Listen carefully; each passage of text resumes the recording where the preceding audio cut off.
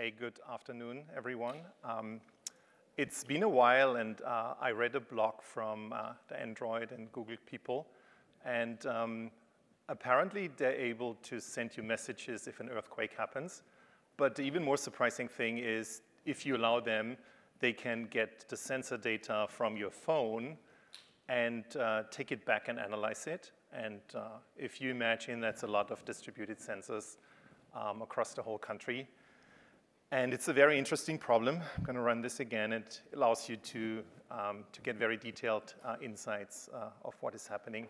Now, obviously, Google is a huge company with apparently unlimited budget, and probably they throw like dozens of engineers at this problem.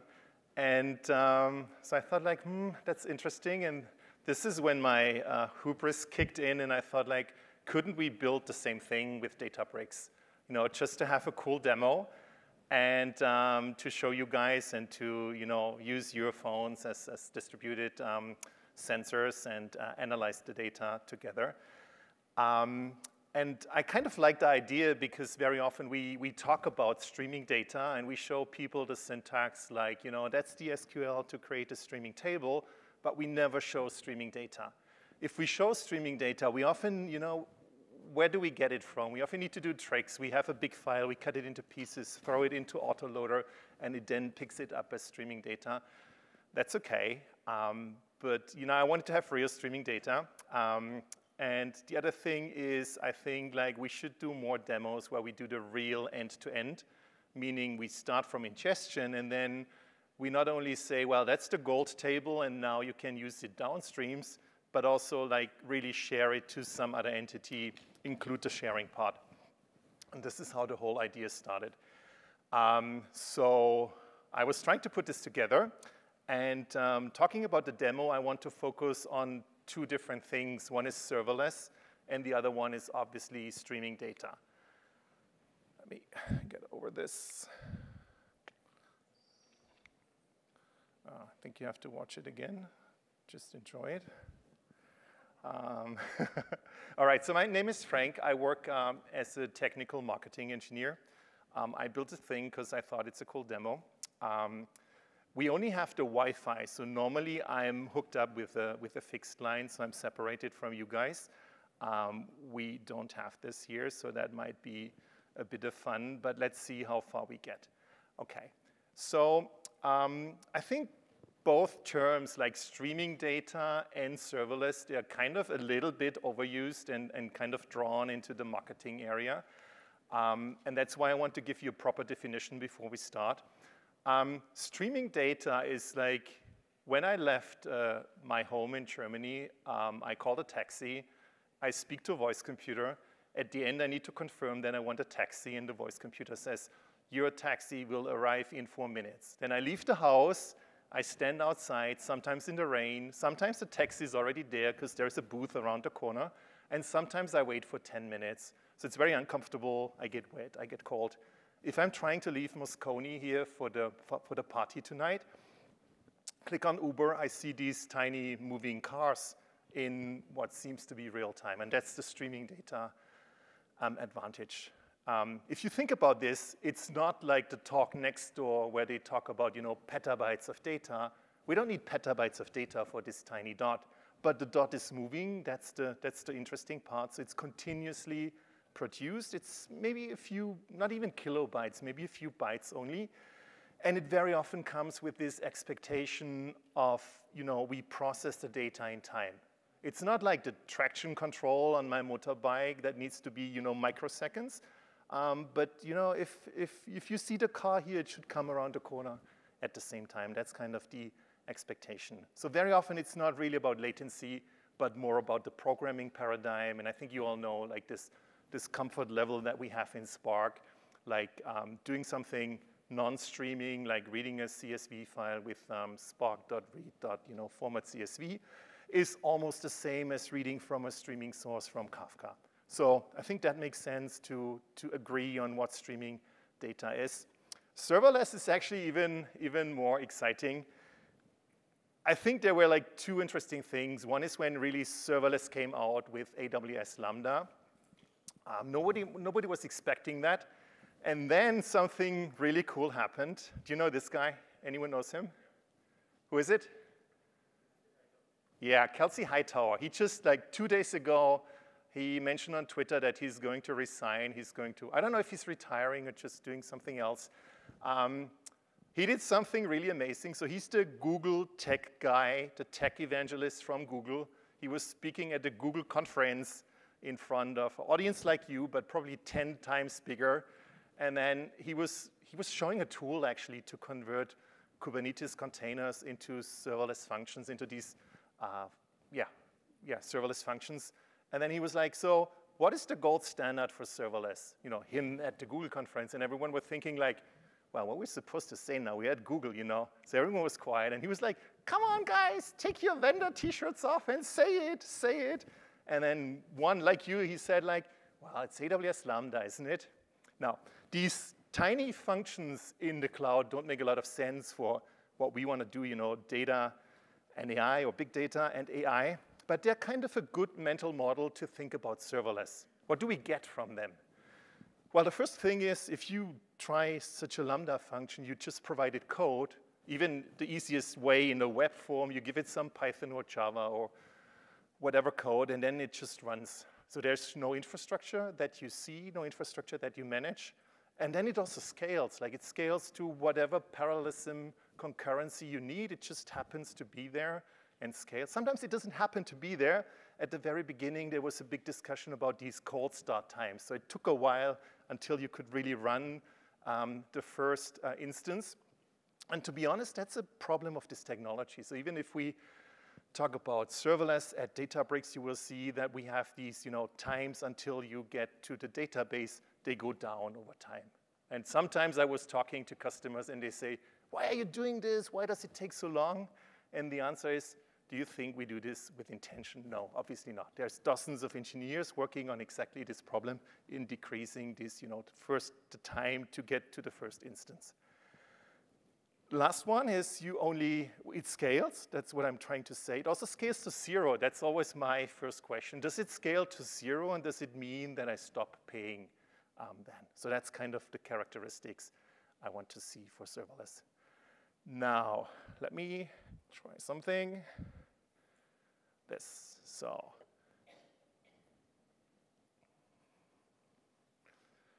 How would we build such a system? You know, you have your phones, it's shaking, there's a massive earthquake, and then the data needs to be collected, it needs to go somewhere, it needs to be cleaned up, processed, and then some, you know, more or less live display should show, well, there's something happening.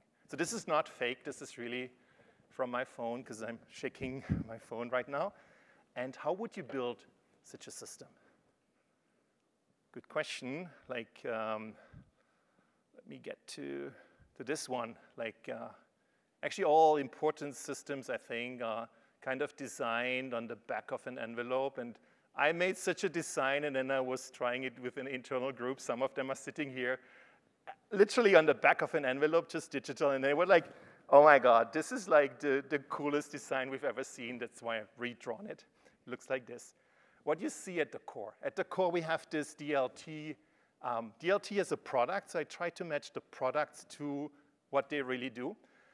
So we have DLT here at the core for creating data pipelines. That's the preferred way of creating data pipelines in Databricks.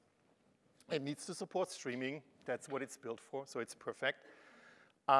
Then what I want to do, I told you, you've already seen one of these, like that one. It's actually not that easy to visualize streaming data. You've seen this live data coming in from the right-hand side. That was the stream that was coming in. How do you do something like this? Databricks notebooks and the display function are incredibly useful for this. I'm going to show you some other visualizations, and you have to carefully look if they're really, updating, or if they're just, wiggling or swirling or moving around. Because sometimes, it's easy to take a snapshot and then use Plotly and plot something, but it will never update. It's still moving because you can rotate it, but it's not updated. And the first easy way to get really visualization of streaming data is always a Databricks notebook. It's a display function. What was happening behind the curtains when you saw these bars coming in? I was running a Spark structured streaming job. Did you hear the keynote this morning? Ali said it has like 1 billion downloads per year, so it cannot be completely wrong. That's why I used it. What we need to do with Spark structured streaming is we need to provide those windows and then measure over those windows what changes. So streaming data, everything changes all the time.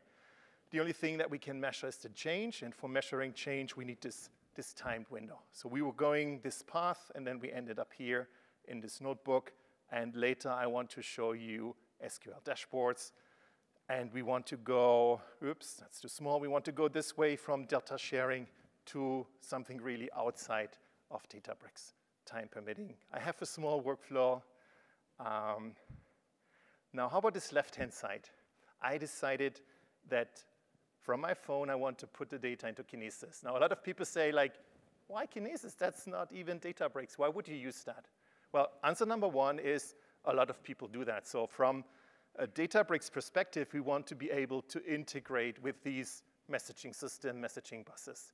And if you followed the blog postings that we did in the last couple of months, you've seen that we've published one that the Spark connector and DLT is now supporting Kinesis with the enhanced fan-out. Normally in Kinesis, you have a throughput that depends on the number of shards that you have, but the throughput is for all possible consumers. And with enhanced fan-out, you get the dedicated throughput per consumer. It's actually a Kinesis feature, but it needs to be supported on the Spark side. That's what we do now. We recently, the most recent blog posting was about PubSub from Google, so you can use DLT and Spark with PubSub. And I spent almost 1 year talking about Kafka. Now, the question is still, why did you choose Kinesis? And the answer is like, I spent so much time talking about Kafka, and Kafka is very bound to a cluster, although, you know, Confluent does it without a cluster. And I felt like I want to have something serverless because I'm talking about serverless. And Kinesis is fine. You never see the underlying infrastructure. You just say, I want that many shards. Here for this demo, I configured 2 shards. And then we have this IoT device, and that's your phone. And actually, what's happened here, I can show you, it's also serverless. And that needs some explanation. Let me enable this. Here we go. Yeah, this is how the app looks like. The app is actually not an app, so if you want to play with me, and that's the thing I want to try with all of you, it's a single-page web application, which is a single file, which is in S3. It's in a bucket. So the interesting thing is, if you think about those criteria that I defined for serverless, if you apply them to S3, you've never seen any file servers. You never had to, you know, upgrade the storage in S3. You pay for what you use. So it's per definition serverless, and it's the kind of underlying, well, base technology that you use, that we use for the Lakehouse, and some of you use for data lakes. Now, the cool thing is I have a blob in there, which happens to be this file, which basically does a Kinesis put and write some data into Kinesis. Whenever you see this asterisk, that's one message that I'm sending right now. So if you count like 21, 22, it's like sending 5 messages per second. If I move it, you see it goes from green to yellow, and then if I move it more, it goes to red, and then, okay, so that's it. That's the whole thing. Cool. Let's go to here. I'm going to show you the bucket where this file is. It's right here. It's not too interesting. Basically, what we need is the URL of this file, and then everyone can access it. The cooler question is actually, how can the single-page web application on the phone write to Kinesis? The very uncool answer is, you put the AWS keys into this app, which is like a disaster. I mean, that's as bad as committing them to GitHub. If you ever do this, we are not friends anymore. So if you do this and we meet next year, I'm not going to recognize you. Now, what's a better way of doing this? There's a way of setting up credentials that allow you to access Kinesis only. It's called incognito. It's an AWS-specific thing. Don't worry about it. So these single pages can only put to this, well, actually, I think to this particular Kinesis stream. And this is how I built it. Took me a while to figure that out, but it's working now really nice. So the data comes from here. It goes through Kinesis. Whenever you build something like this, things go wrong. So you want to be able to debug this. And the first output that we can see is what is coming out of Kinesis. And there is a cool tool, which is this one here. It's called Kinesis tailf. So it's like the tail that you know from Unix. And if you say, give me that stream, and the stream surprisingly has the name DICE 2023 in that region. And then it's written in Go. This is why I need to define that I want a line feed, I think. Without a line feed, it kind of changes everything. And you see, if I move that, it immediately moves. So the Kinesis is like in and out. There's no delay at all. So let's look at our data pipeline that we're using. So basically, I'm here now. So I showed you the output here. I showed you this one. And now let's look at DLT. OK. And where is it? It's here. It's actually running right now. If you look at this, and if I zoom in a bit, I have a view. This is where I ingest the raw data coming from Kinesis. Then because it's raw data, it's just a blob. You know, we don't really, there's no, last year I was doing a talk and ingesting data from Twitter, which was written to an S3 bucket in JSON, and then we could use autoloader and infer the schema. Here, I need to map the schema manually, and I can show you the code in a second. So it comes in here as a view. It goes on as another view. A view is not a table. So the tables, they are persisted, but the views are not persisted. So why am I not using a table? Because I want to have this to happen as quickly as possible. If we persist, it at the end goes back to S3. There is a certain time that you need to write something to S3. I wanted to omit this time, and that's why I have a view here, a view here. And then at the very end, that's my gold table. That's the sensor table. It's a real table because I want to use it outside. And then I have another one, which is called global stat. And that's it. And then I have, you've seen that. And if I shake it again, it actually takes as long as the pipeline needs, but this pipeline is rather quick. This is not updated. Let me update this. This should jump now. OK, it jumped already to 5.8 thousand. All right, but if you see this updating, it like every 2 or 3 seconds, it updates because I set it here under settings to continuous mode.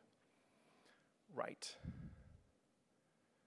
OK, I think this would be a good time to try the first time for yourselves. I was shaking it, and it's walking through like here. You see the maximum is like 17, 18. You get to 50, 60. What is this notebook doing? I already told you it's doing Spark structured streaming. So that's the seismograph. Hope you like my mid-journey diagram. You've seen the data already. It's a device ID that is generated as a UUID. So everyone gets a UUID. I don't know your names. I don't want to know them. I'm German, you know, GDPR and all that. The other thing is if you click on stop, it stops sending. If you move away from the page, it stops sending. If you close the browser, it stops sending. At the very beginning, it asks you to access the sensor data. If you say no, you cannot get to this data. It never sends. So there's many reasons not to send. And only if you say yes, allow to use the sensor data, and then yes, send the data, it's sending. All right. What we're doing here, I told you the thing is, it's all about change over a certain period of time. So it's a delta table. It's a sensor delta table. If you look at this, we have this catalog, schema, table name, three-level naming schema. So it's a Unity catalog table. The name is sensor. I use a watermark for 3 seconds. That means it's not keeping state forever, but only for 3 seconds. Then I group it into 1 second windows, and over those 1 second windows, I average the magnitude that comes in. So I don't want to see, like, if you all play with me, I don't want to see like 80 different bars. I want to see the average of what you're able to do. And then I sort it, and then I show the last 30 1-second things, and then it's moving through. Okay, I have one more diagram that I want to show you. Let me see where this went to. That's actually the new workspace. I don't know if you have seen that. So it's nicely arranged with, the workspace files and the repos. This is backed up by a repo. I have it on GitHub. If you like, I'm happy to share it. I have a histogram. And let me see if this is running. I don't think so. So I run it. So it's spinning up. It might take a bit. And then, yeah, this is where you see I'm plotting a histogram because I thought, like, I want to see all the IDs that you guys create, the UUIDs. And then don't shake it too much at the beginning. If we start slowly. And then it's also showing the IDs. This is probably some of you already figured out the URL. And it's one of them is mine. So we should so many more bars like this if you start playing with me. And then we can get to this maximum. Okay, now what you need is the following QR code. Where did it go? Damn. This one. This one looks good. If you want to play, can you scan this QR code? Don't do crazy things. We have a couple of rules. Don't forget that you're holding a piece of metal and glass in your hands. So even if we try and shake it a lot, make sure you don't throw it away. The most important rule is if you lose grip of your phone, don't throw it towards me. That's the most important rule, okay? Do you all get this code? I have them printed. I mean, I'm not sure if it works in the back row, but you all seem to be happy and shaking phones. Let's go. Oh, this is the live data coming out of Kinesis. Isn't that cool? And this, look at this. I've never seen it like this. Imagine, I was, doing this for a long time, playing with this. Woo! Wow, wow, wow. Can I take a screenshot before this is going away? This is so amazing. Wow, fantastic. Okay, now,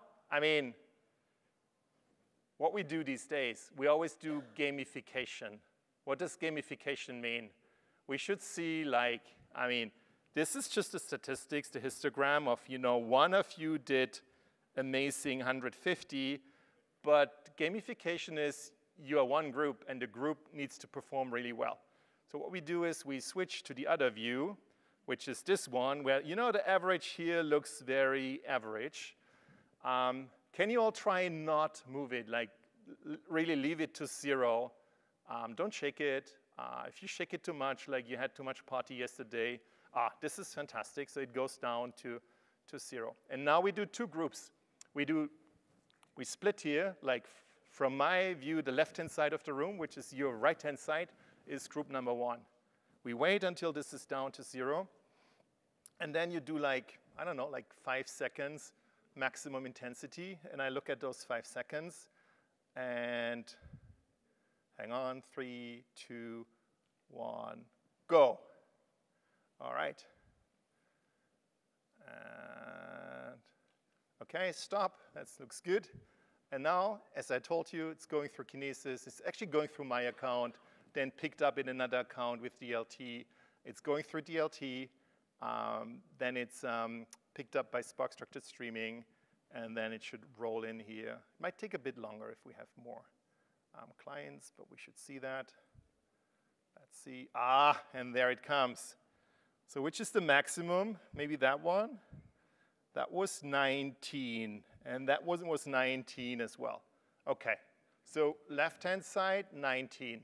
Now, we're not doing the right-hand side immediately because I have more that I want to show you. Talking about serverless before I forget, a few more things that I wanted to mention for DLT. One is have the DLT pipeline here. That's the running one. If I click on source code, it's basically doing that's the pipeline. I hope you like that too. It's basically doing this Spark read stream format Kinesis. That's how we had to do it until now. So in DLT, you can choose between SQL and Python. Usually, even though I'm not a SQL person, I prefer to do it in SQL because it's easier. It's about data. It's a data pipeline. It makes sense. And then people say, when should I use Python?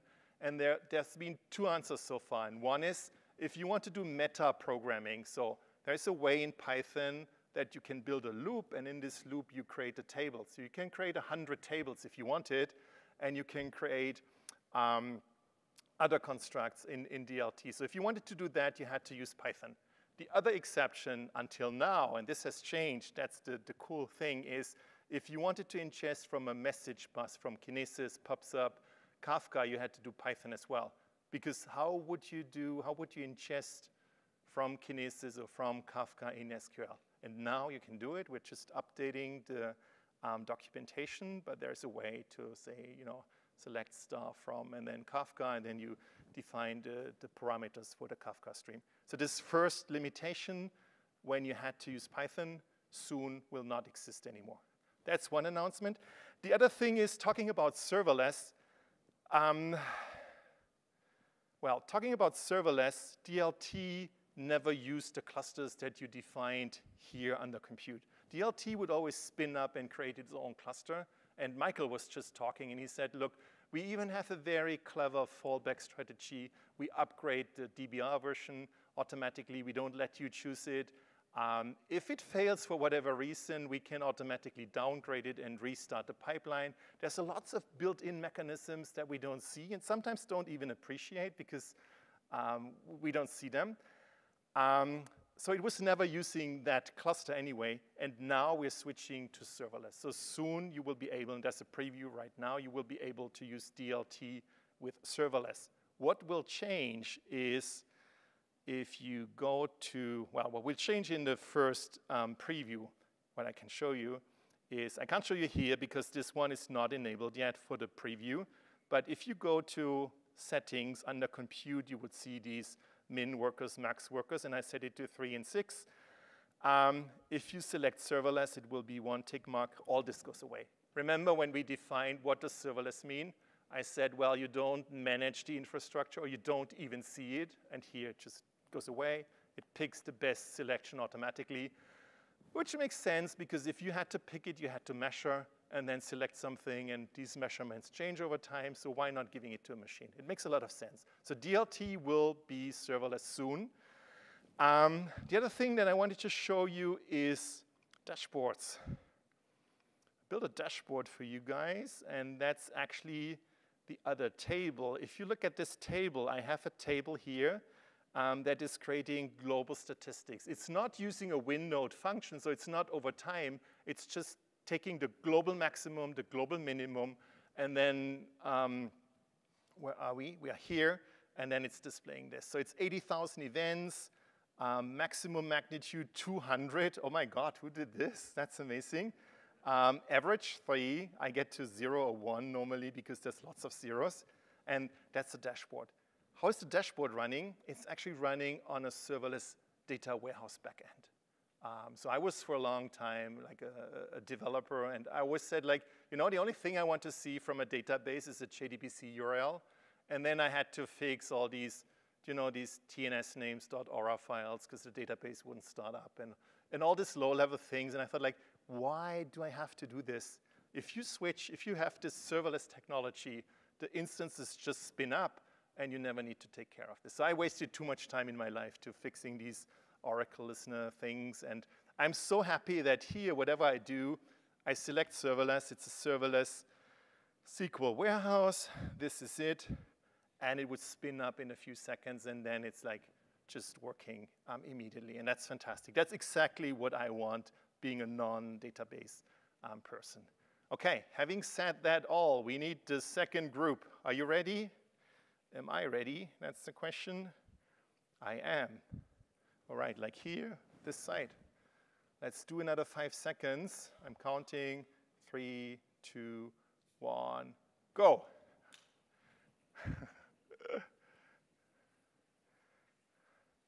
Cool, that's it, thank you.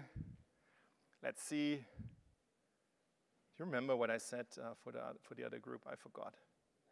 19, okay, thank you. Takes a while, 2-3 seconds for DLT, not too long. The Spark structure streaming a little bit longer. If there's lots of people out, it tightly more. There's one more thing I wanted to do, and I'll show you this.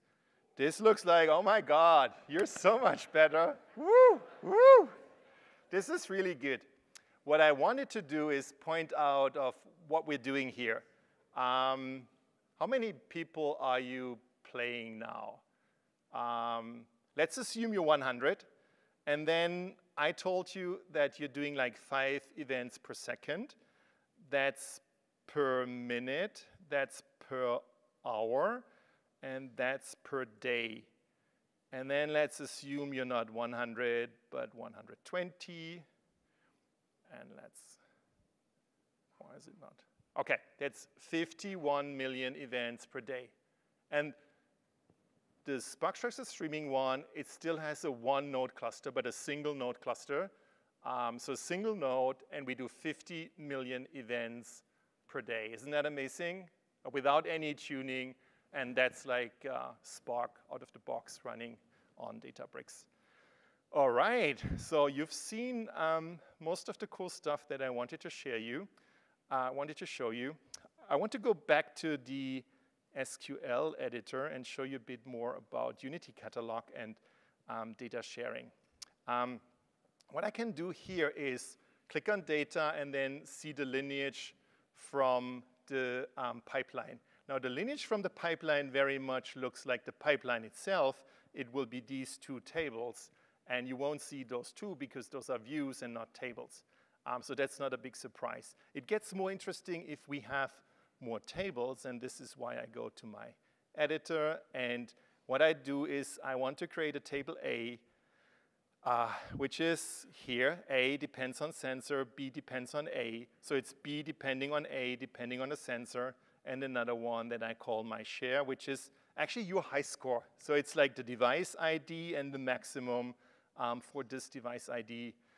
Let's see if I can run this. That's actually now going against the serverless backend, serverless data warehouse, and it's executing, it's running, and let's see. Looks good. It returns here those device IDs, 137. That also answers the question, how many of you are out there? And now if I go to data, the first thing is I need to find my catalog, and I'm always like confused.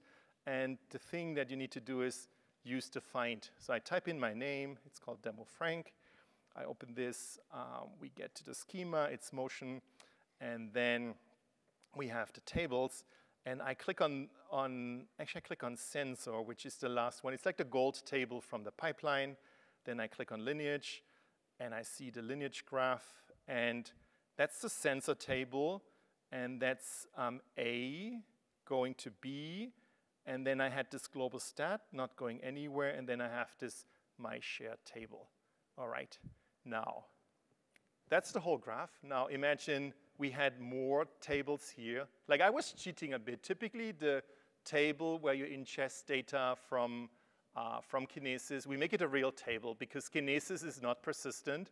You would lose your data after a day or after 7 days if you use Kafka. So we want to have a table where we just keep the incoming data without any magic, without any transformations, so we can go back to this all the time. And then you would see the whole lineage graph from the incoming data through the pipeline, through all dependencies.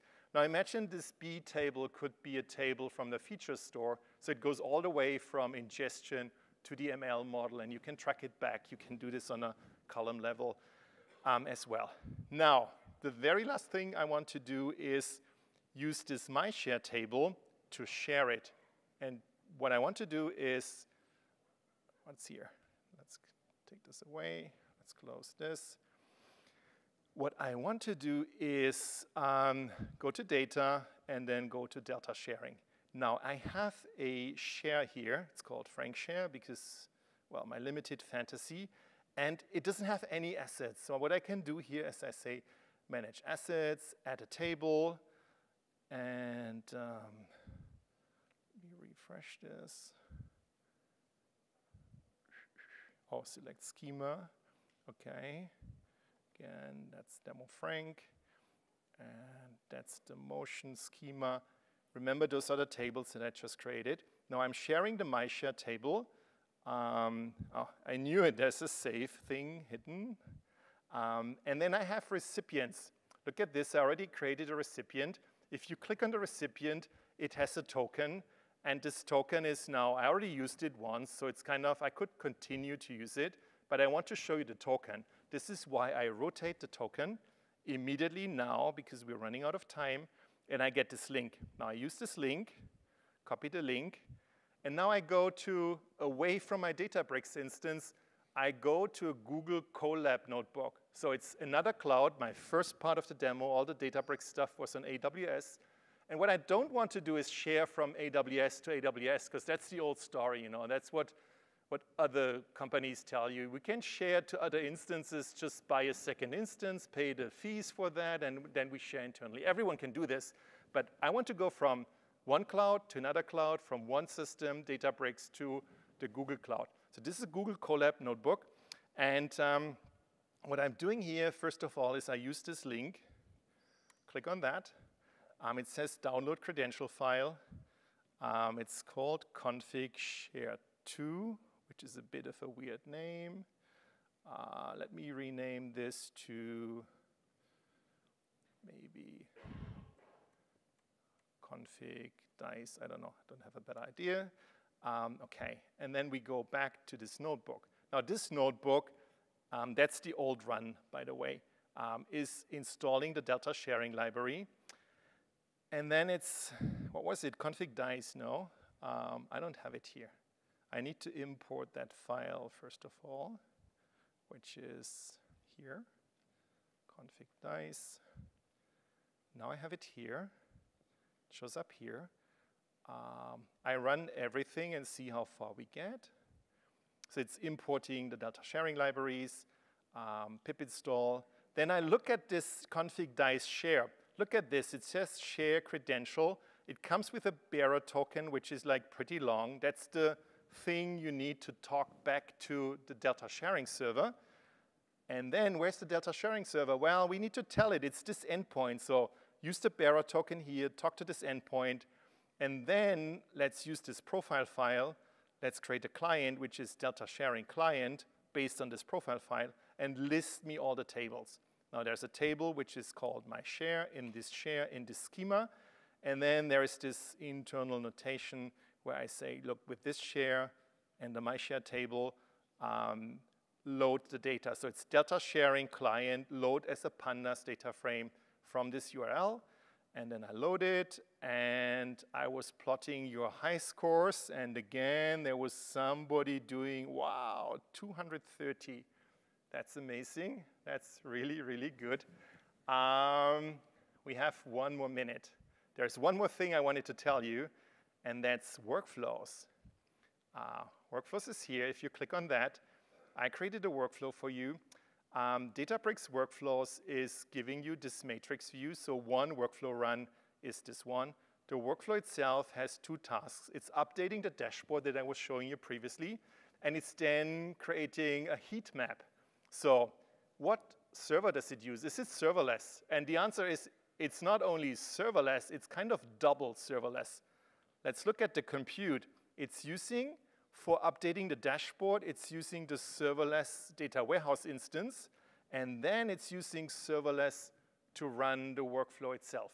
Now, the workflows serverless story is a little bit like the DLT story when I said, look, DLT was like almost serverless because you never specified the cluster, but you could still see it. And now soon we're going to run it on serverless compute. With workflows, the same thing happened. You never had to provision a cluster for the back end of Databricks workflows. We would just do that, run that, somehow. I think we didn't even charge you for that. You only had to provide a cluster for your jobs, for your tasks. And now these jobs, these tasks become serverless unless they're going to a data warehouse, and then they're serverless data warehouse anyway. So it's double serverless workflows. It's in preview right now. I think the new default is if you create a serverless task, it will run here as serverless. All right. What we do? Let's try it one more, the thing. Are you ready? Let me find the, where is it? Ah, no, that's the histogram. That looks good already. Let me go from here, open new tab.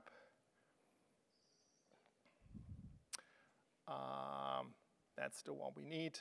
I think we do it all together. Can I take a picture of you guys? Is that okay? Just to show my boss that we had fun. He always says, what are you doing in these demos? All right, so is it running? Yeah, it's running. Some of you are moving. Okay, let's go.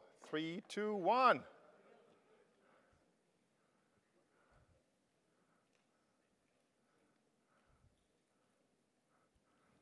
Perfect, you can stop. Okay, let's see. Oh, this is so exciting. Now I know it's working. Now I'm not scared anymore. I was a bit scared when I did this. Like, I had the one-way ticket to Antarctica in case this goes wrong. I'm so happy that I don't need it because I don't like cold weather. Now it needs to show up. Oh, look at this. Fantastic. Thank you very much. I have one more slide for you guys. Please don't walk away without seeing that slide. Where is it? First of all, I have a few more slides. I'm going to share them with you later so you get them from the conference. The important one is please rate this talk if you liked it. Share it on social media if you want. You can get certified here at the conference for free. So yesterday I just walked in and tried the data engineering exam. I didn't have a lot of time and I passed. So you will as well. You can have 2 tries for certifications. Make good use of it.